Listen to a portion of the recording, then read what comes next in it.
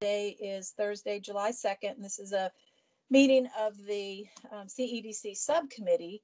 So we want to do some kind of roll call or, yeah, Mandy, do you want to do a roll call, I guess, please? Yep. Mr. Weddleton? Here. Ms. Kennedy? Here.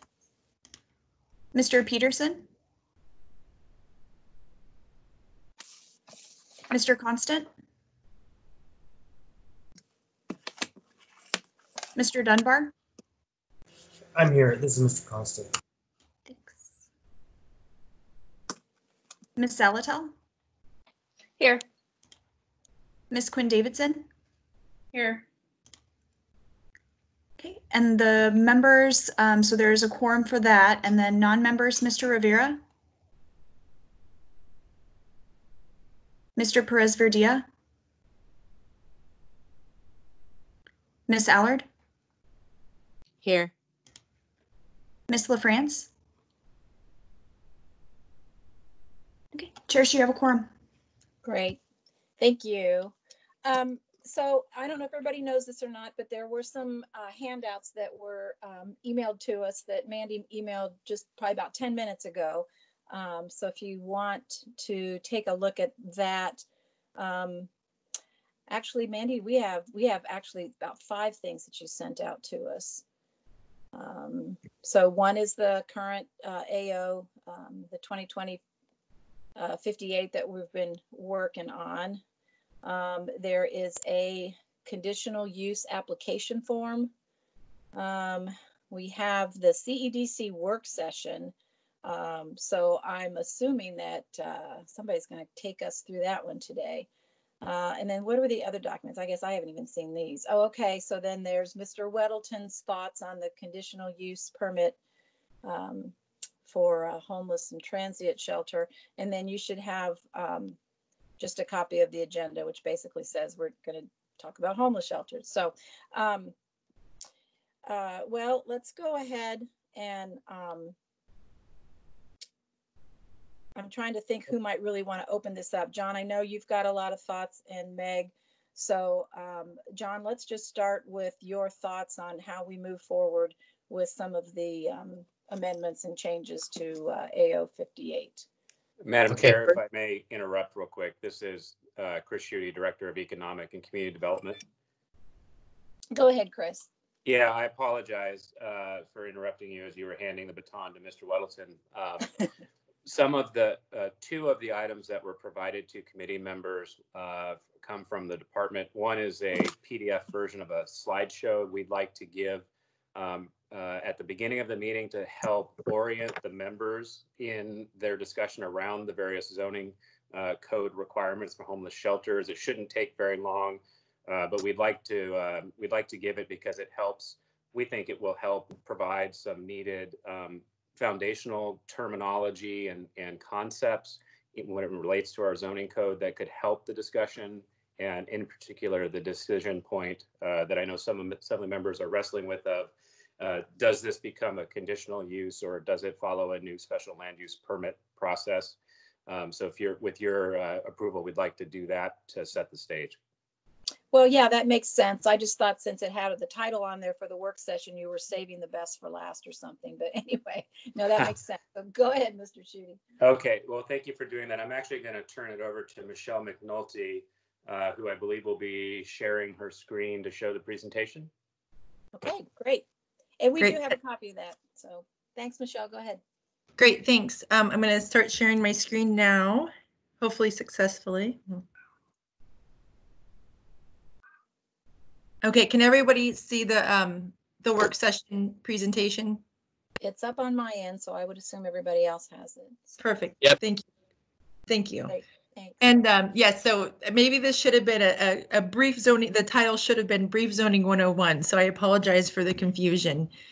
So a lot of this is because we're kind of talking about new topics. This is a public meeting, so I apologize for people who this is redundant information for. But as Chris said, we wanted to kind of just set the framework and the context and make sure everybody was working with the same definitions and understanding of the process. So I'll try to get through these really quickly, but we do have zoning districts, and it's just a section of the city in which zoning regulations and standard are uniform. Permitted uses are permitted, and uses that are permitted without any special administrative review and approval. However, even though they are permitted by right, they still are subject to the standards and requirements of the governing ordinance. So in Anchorage's case, they're still subject to Title 21, Title 23, and all the other applicable codes. Within zoning districts, you have permitted uses, conditional uses. Conditional uses are those uses that, because of special requirements or traits, may be allowed in a particular zoning district, but only after review by the commission and granting of conditional use approval, imposing such conditions as necessary to make the use compatible with other uses permitted in the same zone or vicinity. There are also special land use permits, and this is a specific approval for a use that has been determined to be more intense or to have a potentially greater impact than a permitted or conditional use within the same zoning district. Another term we keep using in this conversation is conditions of approval. So that's an affirmative action by a commissioner or council, the assembly in Anchorage's case, indicating that approval will be contingent upon satisfaction of certain specified stipulations. And then, just for clarification to any members of the public of the distinction between the Assembly and the Planning and Zoning Commission, the Assembly is the legislative branch of the municipality that's charged with setting policy for the city, and the Planning and Zoning Commission is a group of people appointed by the Assembly that administers planning and land use regulations on a wide array of land use and land use policy issues.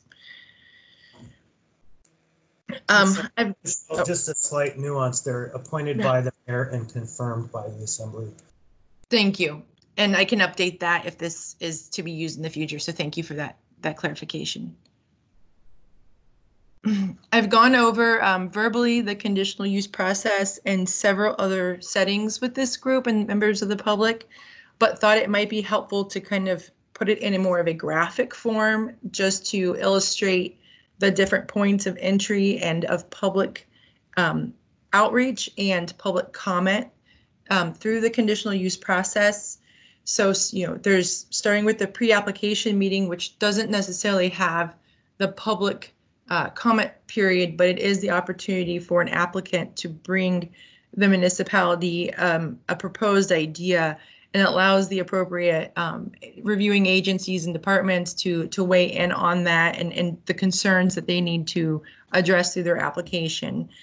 There's the community meeting before any application can be submitted. This does require public notice 21 days in advance that an item is going to be at that community meeting.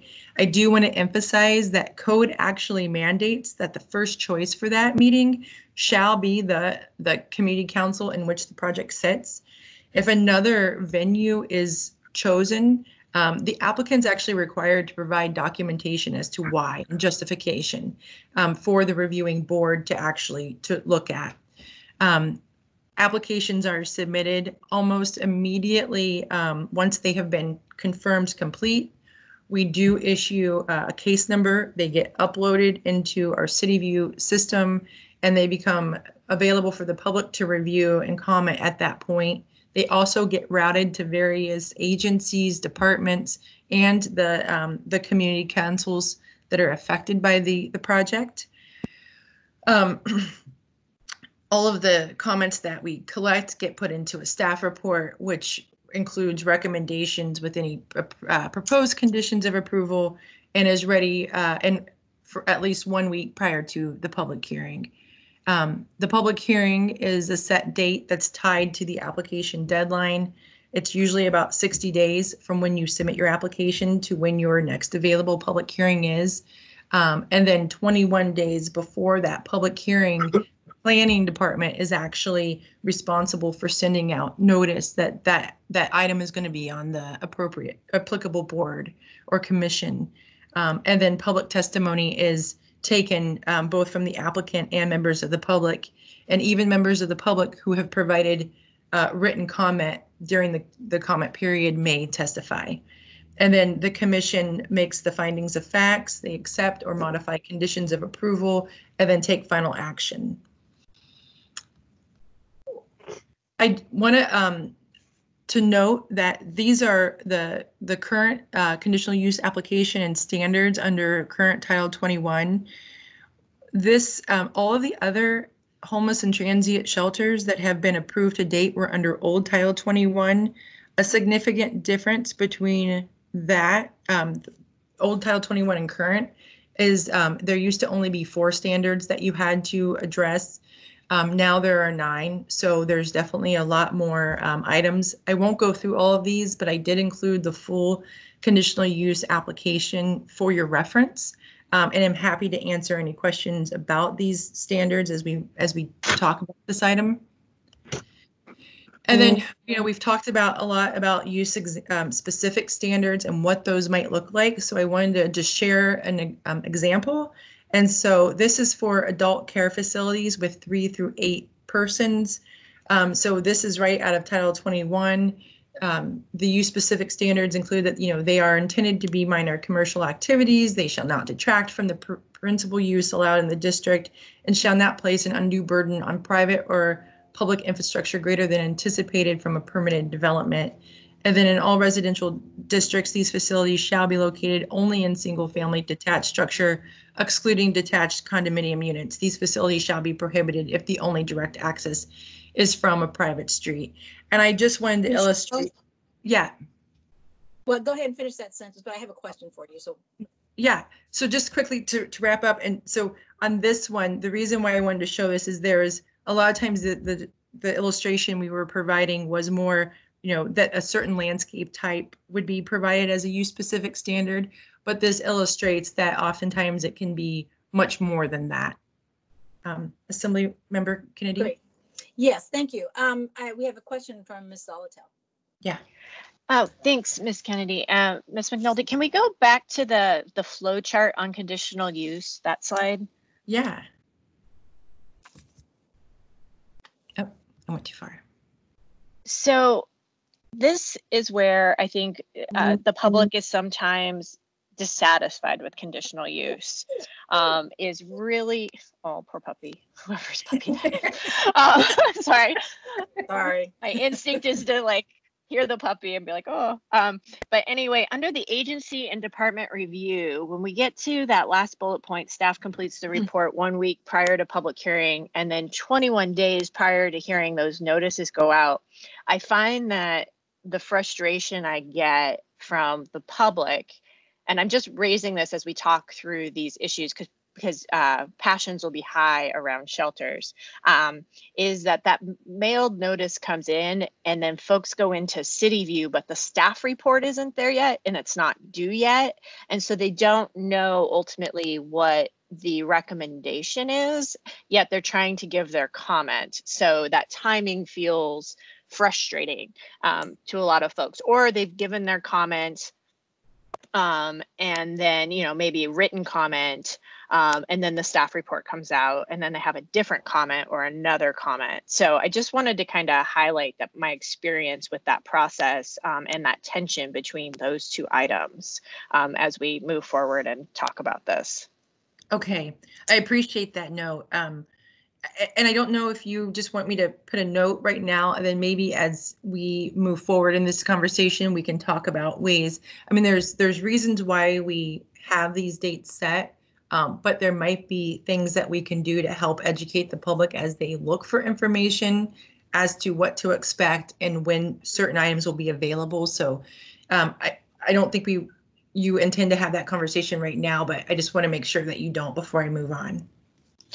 Yeah, no, not right now. I just wanted to highlight it when I saw it so that Great. when we move into what we might want to do, or as we have that discussion, that's a part of the discussion. Great, thank you. And thanks, Michelle. Before you move on, I think we have a question from Mr. Constant. So. Okay. Thank you. So all of this is illustrative of an ideal situation. And then you go pre-app, community meeting, application submittal, agency department review, public hearing, and then the doors open. And then 2 years later, the train has come off the tracks. It's a living nightmare. And there's nothing that anyone can do to stop the train from continuing to destroy the neighborhood.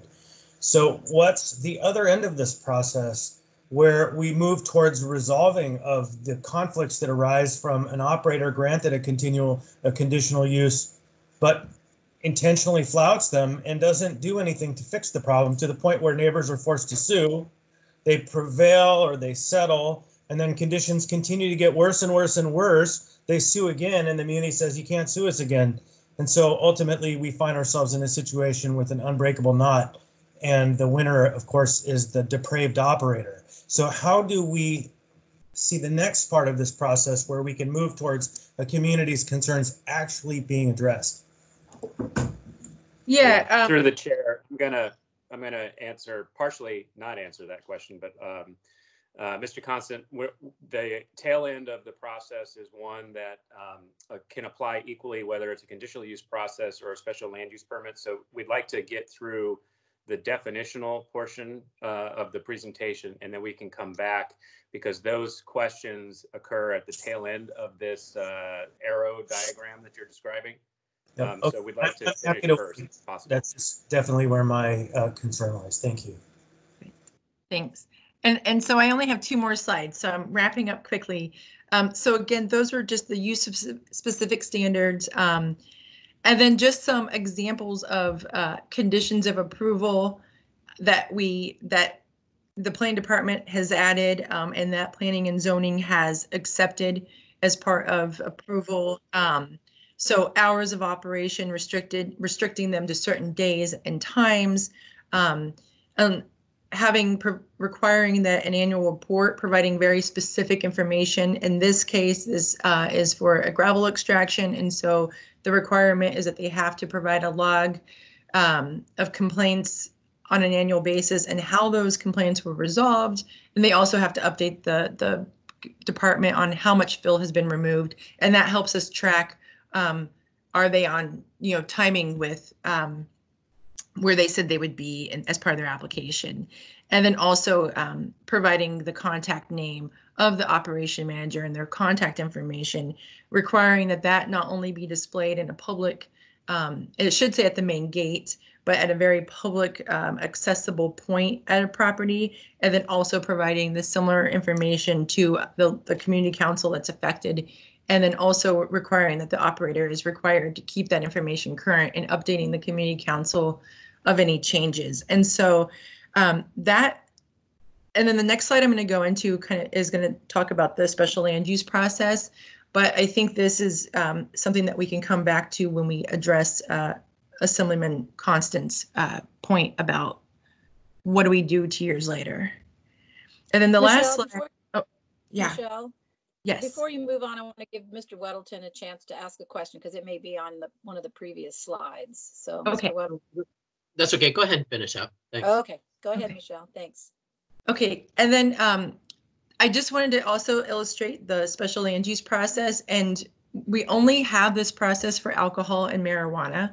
And so I just kind of showing this, and really it mimics in a lot of ways the same process that's required for the conditional use process. We don't require the pre-application meeting. There is the requirement for the community meeting, which follows the same requirements that are for conditional use permit. So the applicant has to provide the 21-day notice. They have to select the community council as the first choice for their venue. They submit the application. Application is reviewed. It's also public comment is collected, and then the department prepares a proposed resolution for assembly consideration. That public hearing is also noticed 21 days in advance.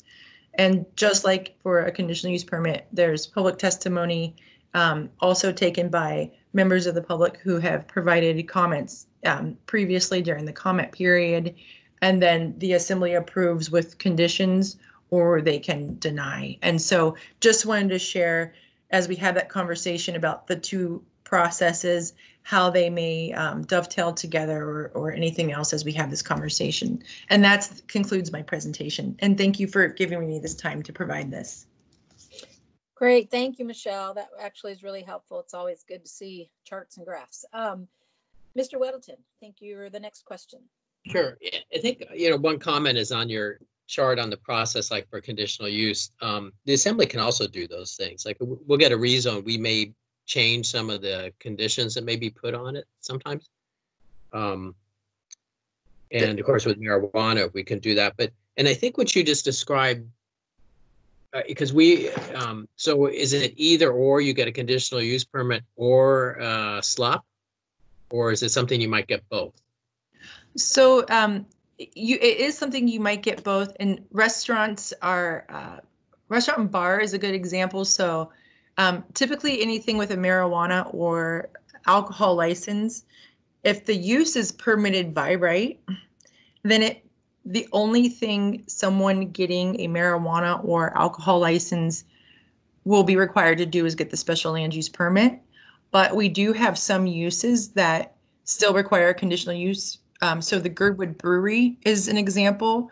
That use is allowed in their zoning district, subject to approval of a conditional use. So they went through both the conditional use process as well as the special land use process. But oftentimes restaurants and bars are permitted in the B3 zoning district, and that's usually where they're at. So oftentimes they're just going through the SLUP process. And yes, you're correct. The assembly also does those same actions as the commission, where you also modify, accept, or deny conditions of approval. Okay, and can I follow up briefly? Yeah. Yes, please. So, okay, given that, what we have been driving at it at our previous meeting, and I think someplace we want to land is the 2 years later, it's conditional use seems pretty fixed. We have a license for marijuana we can pull. So I think we're looking for something like, okay, we'll set some standards for conditional use. And I've sent like 4 pages of a collection of possible things. But then how do we pull it? It's not working out and we're going to end it. With any of what you've shown here, where would ending something fit in? So I don't know if you can see my screen. Can you see this slide I just pulled up, or are you still seeing the main presentation? I see you. Presentation. You see me? No, we see the conditional use process slide. Let me. Maybe need to tap something different. Well, I'm on your I'm on my desktop on your presentation. Okay. What page?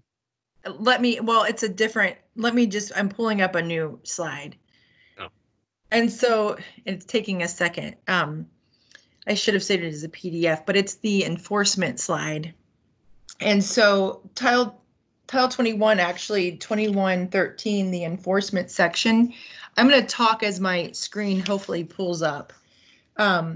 Actually speaks to that. And under 2113.030, and when the screen comes up, it will actually have the verbiage. I'm going to see if I can do this a different way. Can you see that screen? Yes. Yes. Great. So it actually talks to that. So any activity inconsistent with entitlement. An entitlement is a conditional use permit, a major site plan review, or a SLUP. It's anything that is required to make a use allowed if it's not permitted. And so this actually provides the power to the director to revoke a entitlement if there's certain things that happen. And so under the 2103.040A2, it lists those out. And it specifically goes back to if there's a material or substantive departure from the approved plans, specifications, limitations, or conditions. So not only is it saying that if the development isn't in line with the standards set forth in Title 21, but that if that development is not in compliance with the conditions of approval or limitations put on the Mhm. property or project that, or operations, that it can be revoked.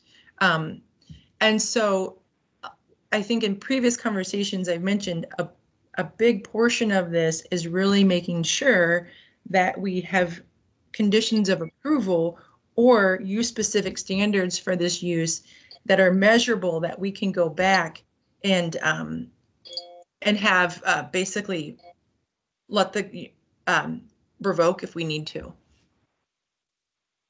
And Okay. Michelle, this is Chris Schutte. May Yeah. I add to that? Yes.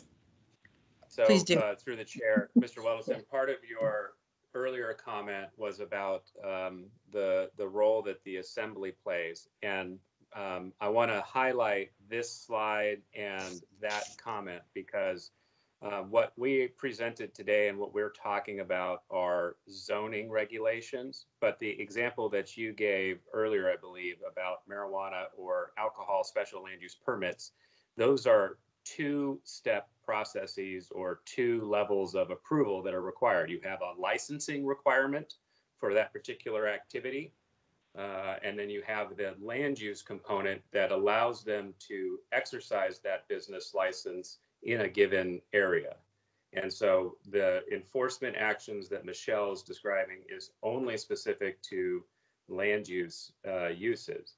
If there was a world where, like marijuana and alcohol, homeless shelter providers needed to be licensed, that could potentially be a second level or second lever of control over the activities of that given licensee.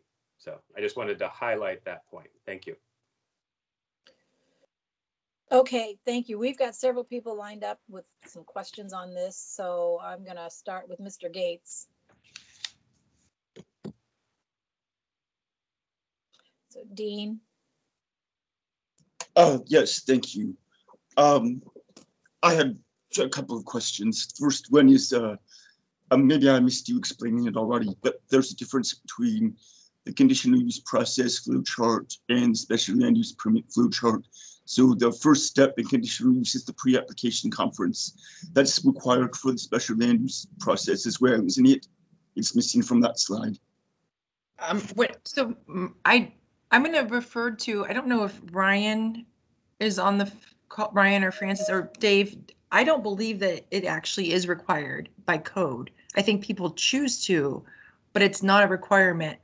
I don't know if there's Okay. anything. It's optional for both conditional use or special land use permit. It's an option, it's not required.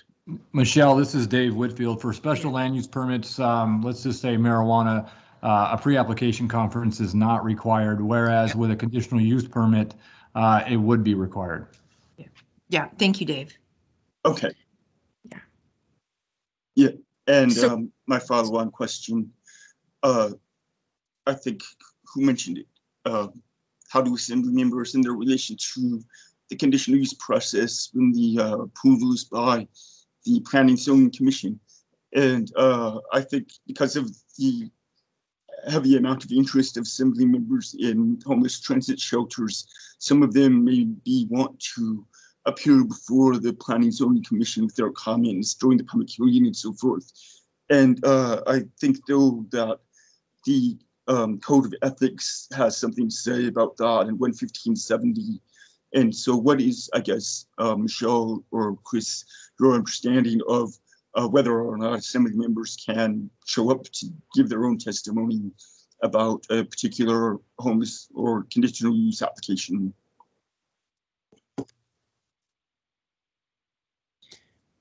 I'm going to defer to Chris on that. Of course you are. Sorry. So, Dean, that's a very good question, and I think there are two ways to answer it. One has been the historic practice of the assembly, which is to allow public processes to play out in the manner that they are prescribed in code prior to getting engaged. That's number one. Number two, there is a code section in Title 21 in 2102-090B where it's describing land use procedures and the role that the assembly plays in that. And in particular, there is a provision that says where a board or commission has authority under this title to review and comment on a land use matter, the assembly shall not take action on the matter until it has received and taken notice of the review comments and the recommendations of the board or commission. And I believe the way that the assembly has historically interpreted that code provision is we don't get involved until the matter comes to the assembly. Now, obviously, that's tough from time to time when there are land use issues in front of a community and that community is represented by an assembly member.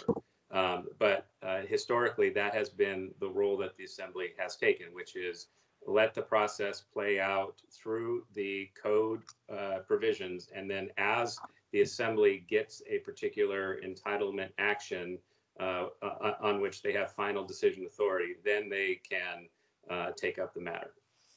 I'm going to interrupt. Chris, what about those items that don't come before us? Yeah, and that's a great Right. question. Conditional use doesn't go to the Chair.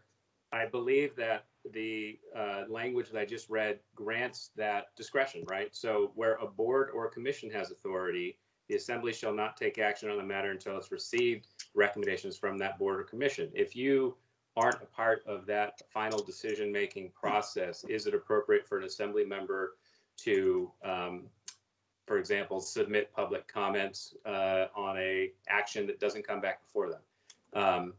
I would say that you probably have the legal authority to do that. I just don't know if that's a practice that the assembly historically has followed or would want to follow at this point. But Dean probably has a thought on the matter. I think he does. He's typing in something. Sorry, I was looking at, I pasted the language that Mr. Schutte was reading from code at 210290 to B2. Is that the right section? Yes.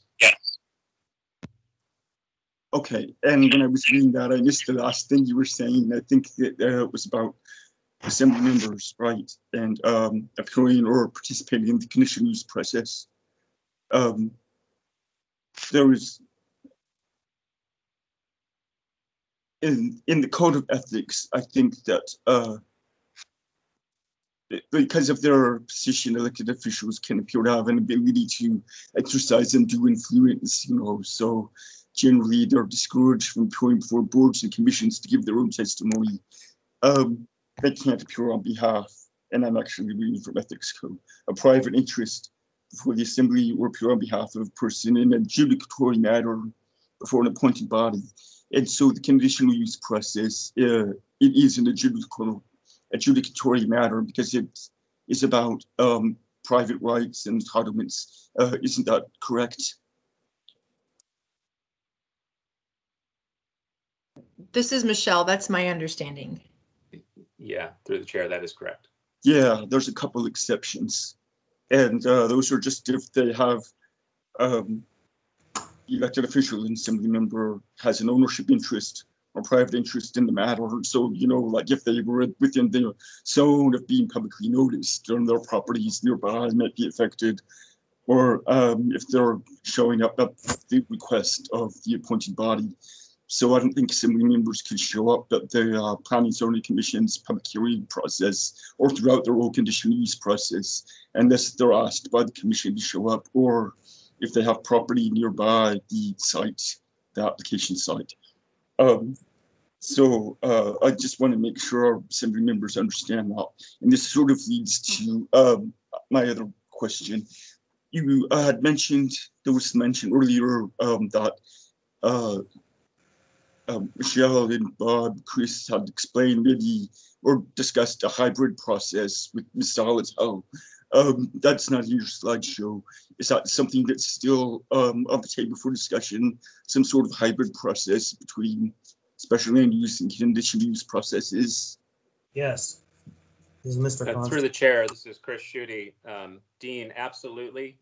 Our intent in providing the slideshow was to describe the processes as they exist today so that committee members had a fuller understanding of those processes. And it's our expectation that the discussion you're about to hear probably will move in a direction of a hybrid license. Right. I think we'll get to that. I think I've got a couple more questions though in the Okay. queue before we move into that Awesome. particular Look forward to hearing how that would work. Yes, I'm sorry. I yield to the floor. discussion. Thanks, Dean.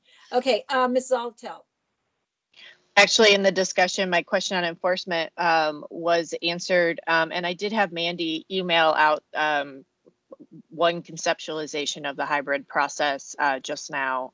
It went to IMAS Council, IMAS members. Okay, great, thank you. Okay, Mr. Constant, did you have another question, something to follow up on?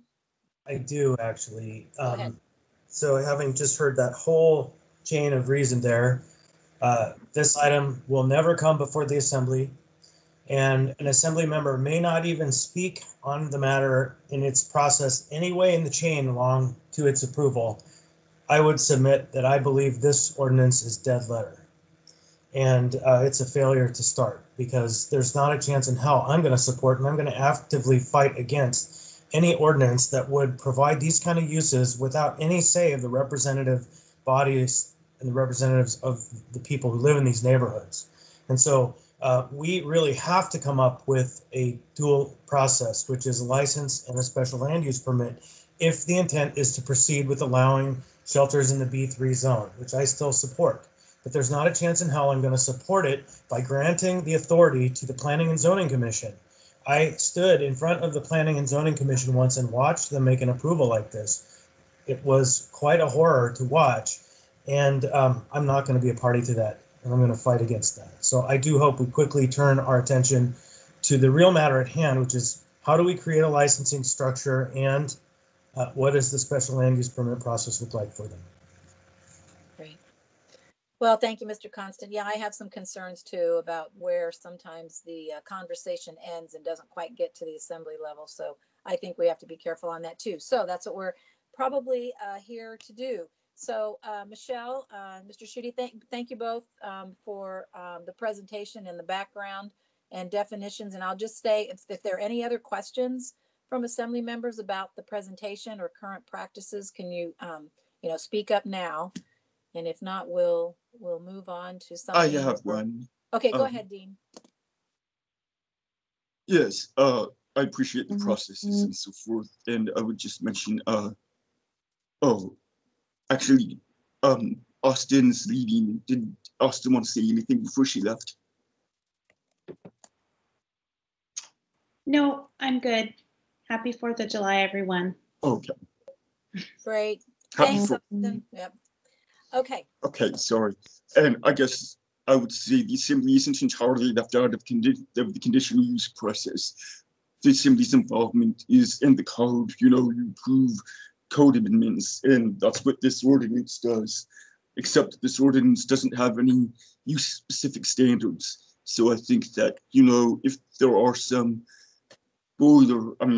across the board use-specific standards included here, that would address some of, I guess, the general or typical or common concerns and issues that come up with homeless transit shelters and their impact on neighborhood properties, that this would be more palatable probably to Mr. Constant and Ms. Kennedy if, because in code it would be required use-specific standards or conditions, and that the Planning and Zoning Commission couldn't waive except by a variance, is my understanding. So this ordinance doesn't have any specific standards, and as we had in the presentation, there are some for adult care facilities, was it?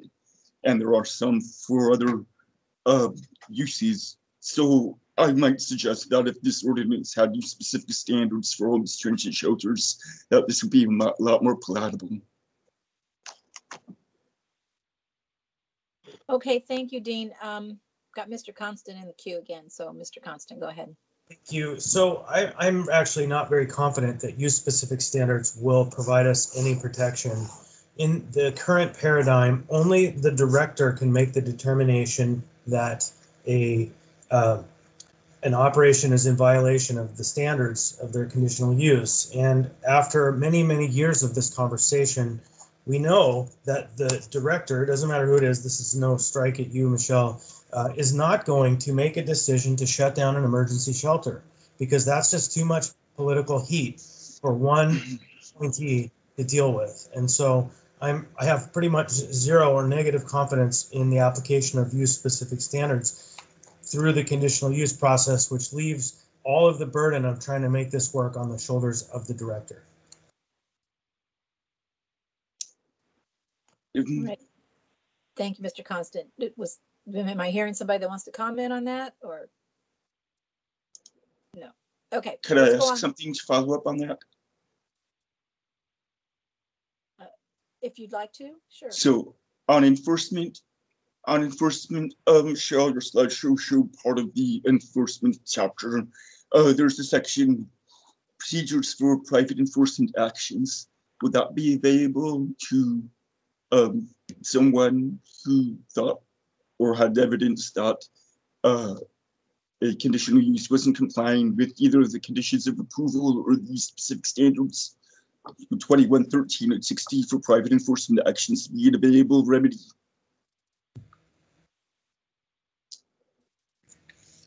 Okay. Yeah, and it sounds like, I guess. I mean, the director, Go ahead. it's another option other than the director revoking from it. Okay, so. Madam Chair, can you have Dean restate the last part of his question, I think it was? Okay, Dean, can you just repeat? Yes, section 211360 is private enforcement actions. Is that an available process for, I guess, if the director isn't going to revoke a conditional use? Is a private enforcement action another alternative approach?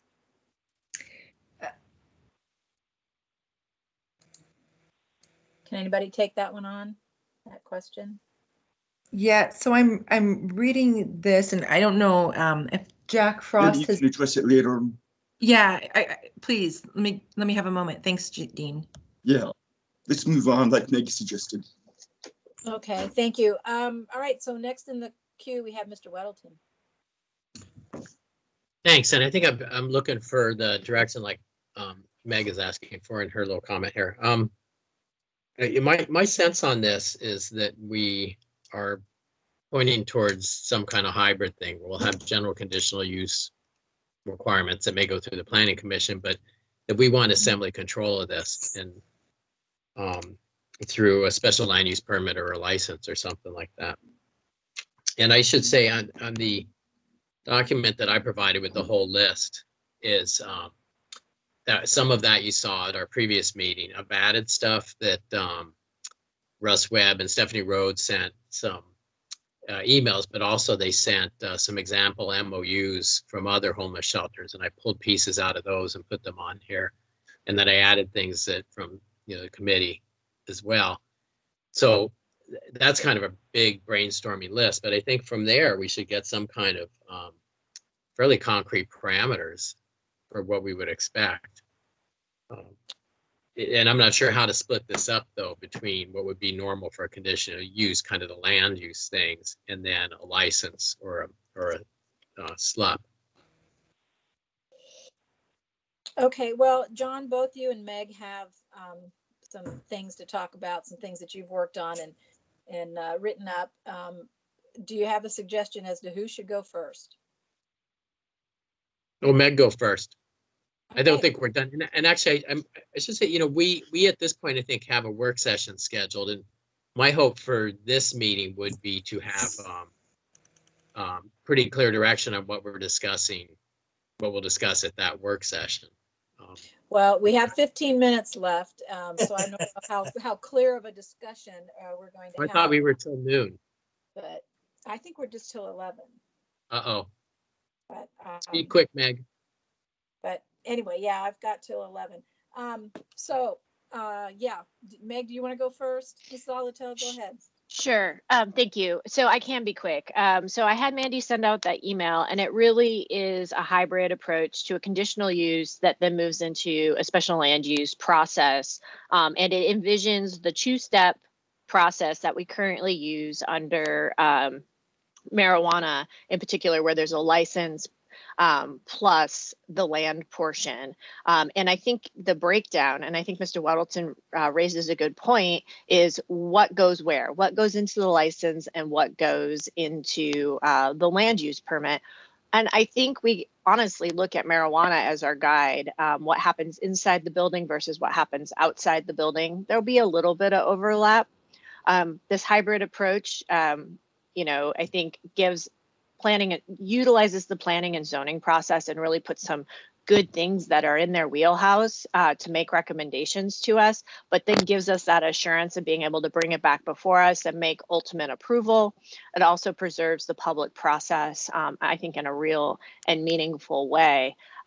I have taken the comments that John shared with me from Stephanie and Russ and the prior work on the licensing side, and I'm moving that forward to get it back to Dean. The land use side, all I have is an idea, and I haven't tried to undertake any code revisions there, but I think that is really the only way I can seem to mediate all of the concerns I've heard about shelter, both from the community and the members, and to have some checks and balances in that system that will alleviate a lot of the concerns that everyone seems to have.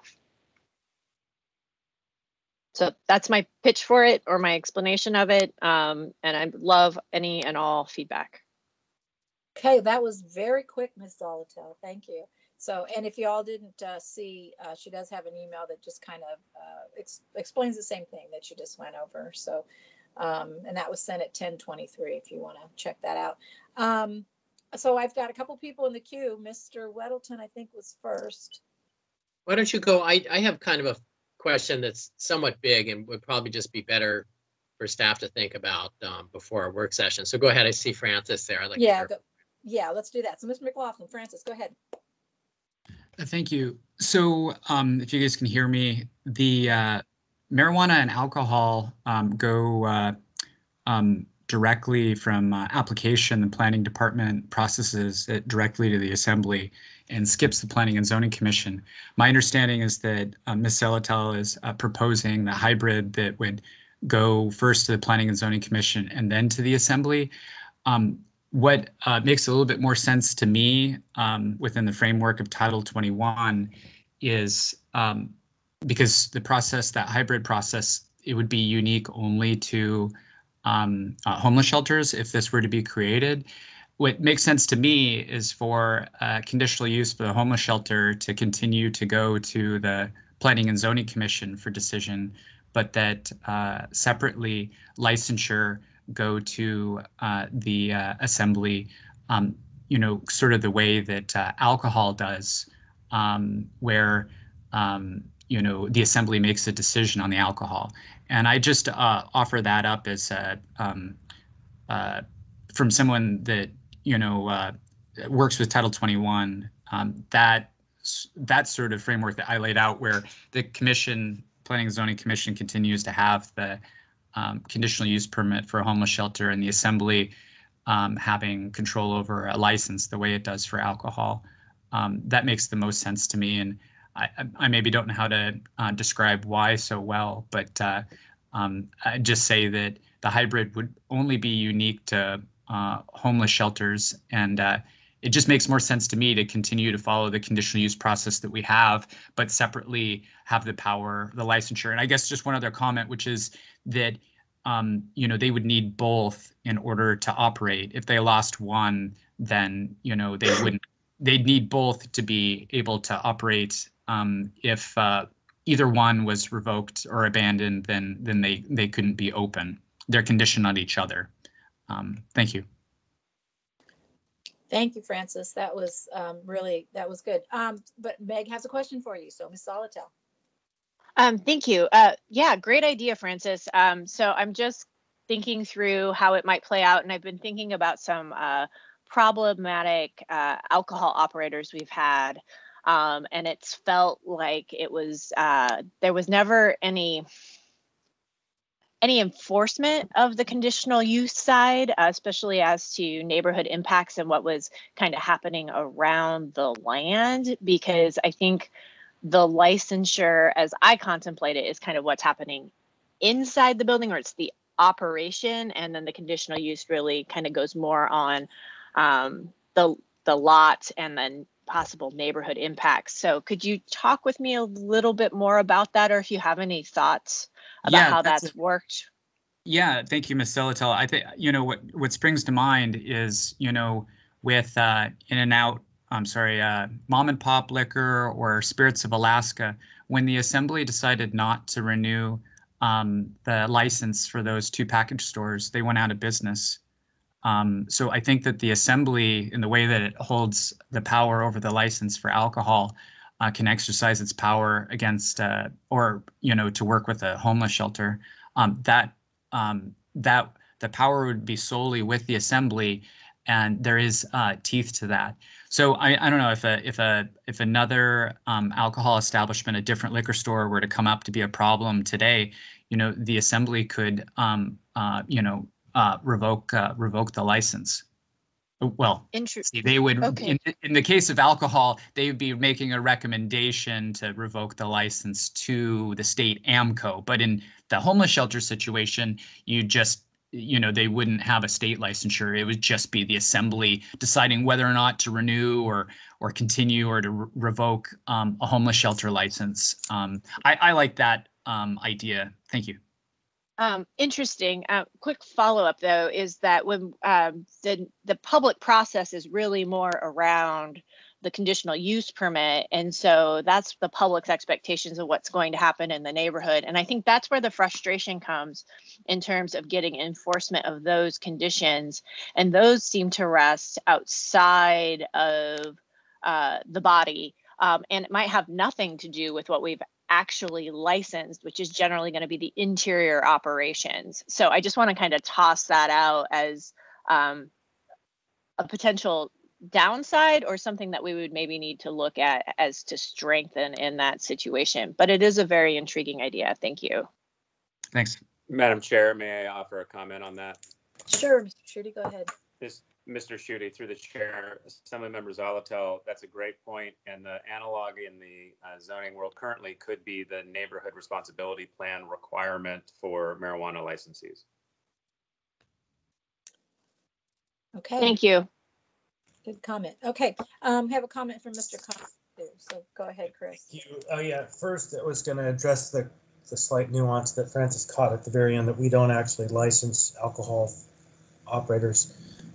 We see the problems of the alcohol license operators, but we license the marijuana operators. Their biggest problem is the smell if there's a grow happening. And so that's an important thing to keep in mind. And the issue of the question of how to address the land use questions in a license probably comes back to what Francis had suggested, which is that each refers to the other, and that the requirements of the land use, the conditional use, which we really don't have some say in, if they aren't met, could be addressed in the licensing, which isn't necessarily indoor or outdoor operations, if we reference the conditional use in the license itself. And that makes that a term, that you have to meet the conditional use terms, otherwise you are subject to the revocation of your license. And so I think we could get there using a pretty clean approach, which is allow the the homeless shelter operator to run through the Planning and Zoning Commission through a standard process, which we would still want to put on use-specific standards, and then have our license, which we have much more flexibility. But I think it needs to be based on how clean and safe the operations are, the impacts to the neighborhood surrounding, and of course their history in the community. So I think that we're getting close to a starting point for this conversation. I do too. Thank you. So let's see. Okay, I just have a yes from Francis, so I'm assuming that that's all the comment there. But Ms. Zolotel, you have a question again, so go ahead. So yeah, so I want to kind of push on this idea a little bit more. I think we're headed in the right direction here, but conditional use permits and their enforcement have kind of a bad rap, have like a bad PR image, I think, to some extent with the public. So I think I want to dive deeper into that, because that is where the public comments if they have resonated with planning and zoning, are memorialized in those conditions. It's kind of like the contract with the public. And to, I guess I'm struggling with that part, because I feel like to some extent with conditional use permits, whether it's been in the alcohol realm or quite frankly with Brother Francis Shelter and that campus, we broke that public trust and those conditions. And so I want us to be very cognizant of that and very diligent as we move forward. Whereas I don't get the same feeling that we've had the same issues in the special land use permitting process historically. But if I'm wrong, I would love to be educated about that. Thanks, Ms. Zolotel. And If I I might, think I'm gonna leave that as a question, maybe to go through a little bit more carefully later, if that's okay. Because I want to give Mr. Weddleton the last 5 minutes, or it's going to run out of time. But Dean did. Okay, Dean, you put a comment in there. Oh, you're just talking about what we could add Yes, to the I was just going to licensing. mention, and listening to Francis, Mr. Constant talk about a license and the conditional use or special land use being dependent on a license where the assembly would have authority over. I wanted to point out we have that sort of structure with the marijuana special land use permit code. If I could paste a section in here from 2105 or 55 A1B, it says that if the municipal license is suspended or revoked, operations have to cease until the license is valid again. And so maybe wording like this in use specific standards for homeless transit shelter, if we have a licensing regime as well that the assembly has control over, the assembly suspends it, then the use must cease. And if they don't, then it's a violation of the conditional use. So maybe language like this included. Whoops, sorry, there it is. I forgot to click the send. It's an idea to add something like some language like this with the corresponding licensing scheme. Yes. Okay, and that makes sense. So, okay, well, can we move on? Just and real briefly, Crystal, I think the point that Meg is making is, I think, how I understand it is there's in some ways a branding problem with the conditional use because people have in some ways come to not trust it. For me, code enforcement, except insofar as some alcohol operations go and the shelter, they're amazing and they're lions in this community. They do incredible work. And so if it's a marketing issue, I think we can overcome it pretty easily. And if it's more substantive, then it's going to be a deeper conversation. Thank you for your point, Meg. Yes, I agree, and I agree, and that's kind of why I thought, okay, I think we're going to have a bigger conversation on that, but I didn't want to end. Maybe we could just extend for a few minutes. Move to extend 10. Second. All right, thank you. Is there any objection to extending for 10 minutes? And hearing none. Okay. All right. So there's a comment from Michelle in the queue that says that was great suggested language, Dean. But I also, okay, so I've got a question from Miss Allard. So. Hi, thank you guys. So I have a couple of concerns. I find that I'm probably quite outnumbered here, but I have a concern that the public isn't truly being heard, and for the potentially planning department, and I understand under emergency powers, for the assembly persons to not have input and not be able to vote on such matters is really outrageous. And I say that because we are the voices that were elected by our constituents to represent them, and to bypass us completely in a matter that could be taken a tiny bit slower. I can't wrap my head around that. So I in that regards, I'm standing right there with Mr. Constant on just leaving the assembly out is just, it's just not the way our government should be ran. The other thing is the voices of the people. I went to a meeting on Monday in regards to the homeless rehab, and there are really big concerns, and they have come together. They're not being heard. They feel like they're not being heard. They believe they're not being heard. And I actually believe that too. And I think we all need to kind of step back because we have a homeless community. I don't know the actual numbers, 1,200 plus, that are dictating what happens in our society of over 279,000 Anchorage community residents. And the numbers for us to satisfy those needs in a way that our Anchorage community members, all the way from Girdwood to Clutna, we have to come together better, you guys, and we need to figure out how we can involve the community more instead of just saying, okay, we have COVID funds, we're going to move as fast as possible. That's not the right answer. We have to come up with a plan. We need to be able to implement it, and we need to be able to execute it. And I think we're going about this the wrong way. Thank you. So thank you, Ms. Allard. And actually, I think we all have those same concerns, and that's why we've seen where we're having this conversation. And I think that's why Meg and John have both put a lot of effort into trying to figure out how to kind of solve this problem to make it more public friendly. So we're working on it. I don't see this particular ordinance going through anytime soon, for an actual vote.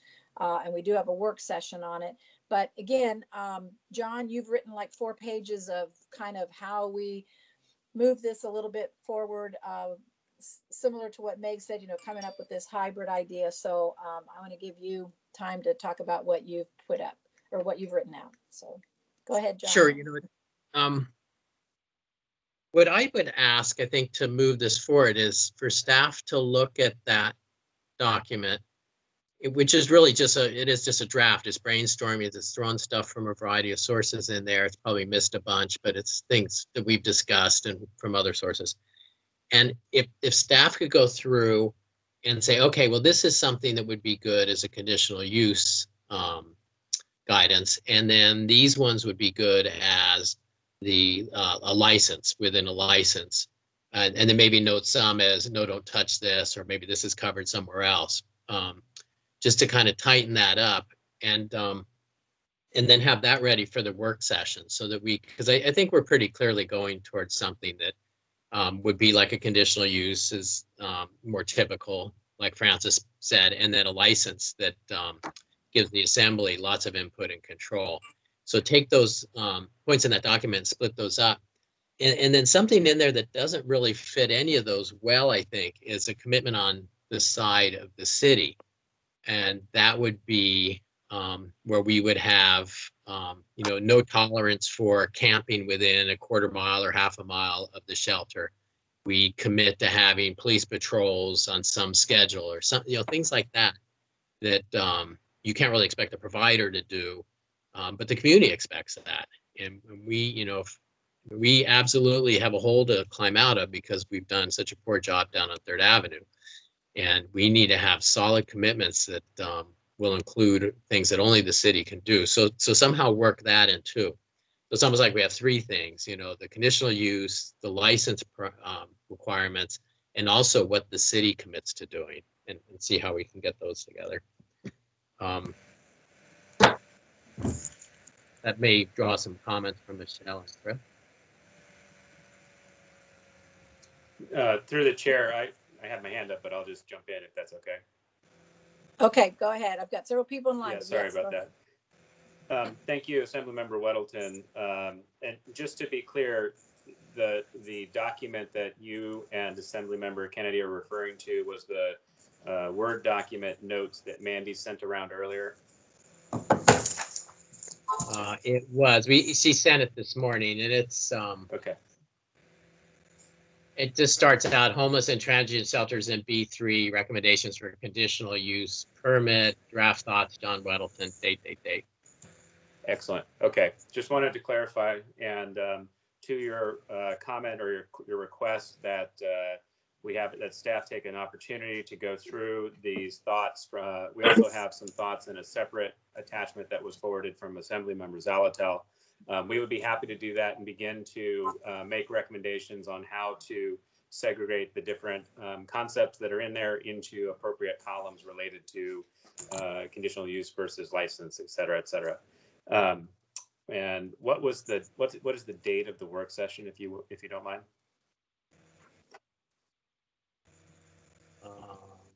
Yeah, I'm looking that up too. July 10th. Yes. Okay. All right, we will do that. Thank you. Okay, well, there's still a couple of people. Let's see. Got Meg back in the queue, so Ms. Zolotel, go ahead. Thanks, Ms. Kennedy. So question, I don't know if there's a quick answer to, but it could be something we address. Is it on a conditional use permit? Is there a way to impose automatic conditions based on a type of use as a matter of course? So this is Michelle. I think your best bet would be to try to make them use specific standards. That's always going to ensure that those items are addressed. But we do have typical conditions of approval for specific uses. But I think so they have more teeth and that they don't get negotiated. If you feel strongly about it, it should be a use specific standard if it's appropriate. Okay, great. Thanks for that clarification. Okay, thanks, Ms. Zolotel. Mr. Constant. Thanks. So I just want to make sure that we're talking about the same things here. John just made a really clear kind of communication about the importance of certain commitments to be made by the municipality. You have land use licensing and these list of commitments. I think, I'm not sure yet, I'm just starting to chew on this, but I think that those items are likely going to or should be location specific as opposed to generally applicable principles. There might be some things that we agree to that are generally applicable. And I don't know where a list of municipal commitments fits into all of this. Kind of in the terms of a neighborhood responsibility plan, it would be, this is what we say we will do. But it's like we're talking about both of the issues that are kind of coming up before us. One is the purchase of the land and one is this zoning change. And so I'm hopeful that we're really careful to keep those two items very separated from each other, because ultimately they are two very distinct issues. So, but I do like the idea of us coming up with a measure of commitments that the municipality will make toward the operation of these potential shelters. But I think that's slightly different than the zoning question that's before us. I'm not sure. Well, I would agree with you, Mr. Constant. I mean, that's the way I'm looking at it. And that's the way I try to look at, obviously dealing with code is you try to take it at face value, not necessarily what might be going on behind the scenes. However, it is hard to do that at this time because this is such a big thing that's going on. But I agree with you that right now we're dealing with a code change and how to make this work for the potential uses that we think it will be, i.e. homeless shelters. So kind of wrapping it up, John, did you have anything else that you wanted to talk about with your comments? Anything else you wanted to highlight or? No, it sounds like Shooty kind of recapped it well. I would say one thing on the agenda that I had sent out, it says 2019, so be sure to correct that on your. 2019. Okay, got it. Thank you. Okay. All right. Mrs. Zolotel, you've got a question about. Yes. Thanks. Yeah, so conditional use and special land use are not cheap processes. And what we're talking about here is operating homeless and transient shelters, which are not money-making operations. So I want to bring the idea of the fees to the forefront. And so we can maybe just start thinking about that. They're not processes that usually are done without counsel or some kind of expertise. So again, just want to toss that out there because I don't want tens of thousands of dollars that, in the process getting in the way of people wanting to do this work and do it well. Okay. Right. So I don't know if there'd be any comments on that, but that's certainly something to put into the mix as we move forward with this. Excuse me. Okay, so Ms. McNulty, you had a question on the work session. So Michelle, go ahead. I guess I just wanted clarification from the assembly that as we're looking at these changes, is your thought that this would only be applicable to when the homeless and transient shelter is introduced into the B3, or would we be looking at making whatever changes we're doing into the PLI zoning district as well? Because it's already allowed as a conditional use. This use is Yes. already allowed. Yes to both, Christopher? Yes, you know, what the problem has been is the failure to address the ongoing impacts. And so please, yes, let's make it a requirement of those that are operating. I just Well, want to Ms. clarify. Salatel, I shared the sentiment as well, that we want to make it apply eventually across the board to all homeless and transient shelters. Thank you. Really, And the last slight wrinkle to that is we have a number of them that are operating in an emergency status that will, when they have the opportunity, convert to a permanent status. And so any question about grandfathered rights on those operations should be easy to get around or work with. It might be slightly different with our friends at Catholic Social Services because they have a conditional use and no license, but we'll cross that bridge when we get there.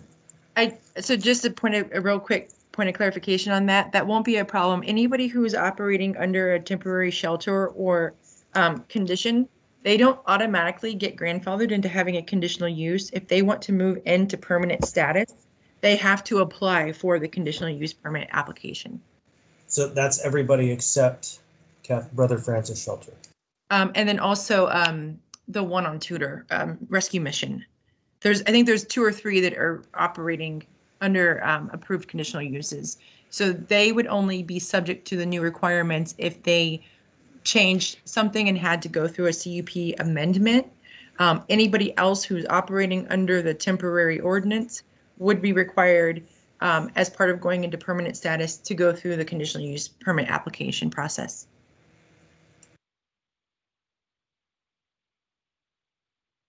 Okay, any final comments?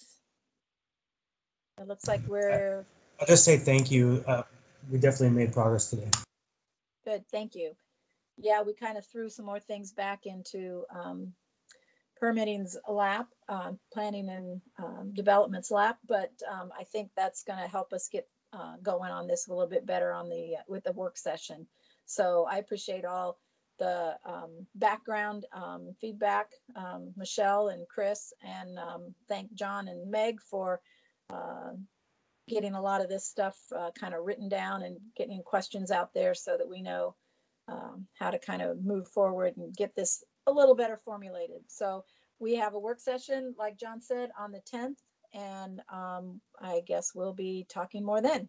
So anyway, if there's no other final comments, we'll adjourn. Can we double check on public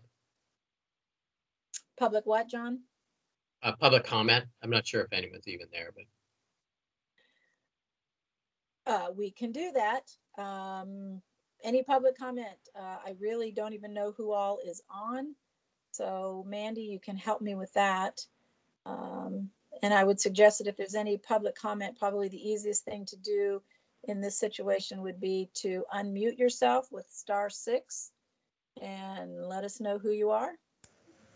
It looks like the only unknown person is at 244-2125. Yes. Hey, that's Nick Miller. Sorry, I was just listening in. Okay, well, thanks, Nick. So yeah, if you don't have any comments, then that's great. If you do, I don't. Please go ahead. Okay, all right. Okay, well then, I think we're wrapping this up then. And if there's no objection, we're adjourned.